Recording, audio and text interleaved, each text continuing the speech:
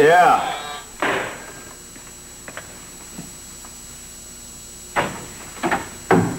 I sort of thought it might be you. Really? Why is that? Oh, I just had a feeling you might be coming. I walked right in.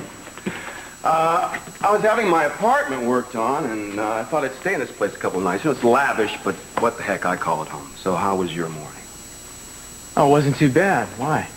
Oh, I knew you were going to question those illegal immigrants, and I wondered how it went, you know?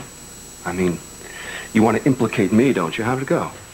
If by that you mean I want to hang you out to dry, you're right. At least we know where we stand. You bet we do. So why are you here? The Kelly Perkins case.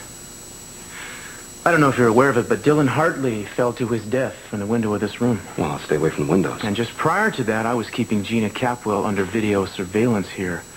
Now, it's probably too much to hope for, but had the video still been running, it would have recorded everything that happened between Kelly and Dylan. I called Tony Patterson in Omaha. He was the DA then? Well, I don't know. Yeah. Well, he can't remember whether or not he ordered the surveillance halted. So I need you to look through his old files and see if any such order was issued before that night. Well, I'll do my best. Thank you for your cooperation. Just how was this observation of Gina carried out?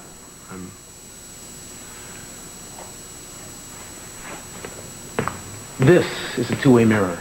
There's an observation room behind it. It's a little something Peter Flint had installed when he was manager of the hotel. I'll be damned. I won't argue that with you.